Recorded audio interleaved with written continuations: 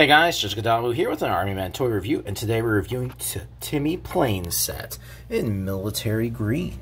So we've got our fighter jet here, two-man canopy. Canopy doesn't open. We've got some little stubs for landing gear, which are actually pretty durable.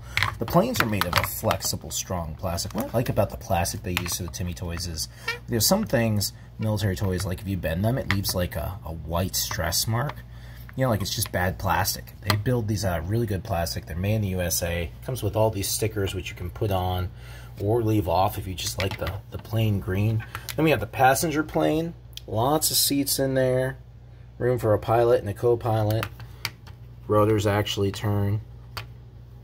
These are kind of an odd scale. They're certainly not, to scale with your typical Army Man, but they're very, very cool. And they're a lot larger than what comes in a lot of sets. Sometimes you get like jets like this big, and this is just great for flying around, shooting at each other. Not really sure this one has any guns. It's just a passenger plane.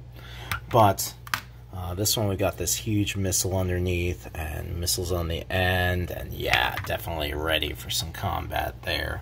And this, maybe we'll just fill it with paratroopers. Well, I hope you enjoyed the toy review.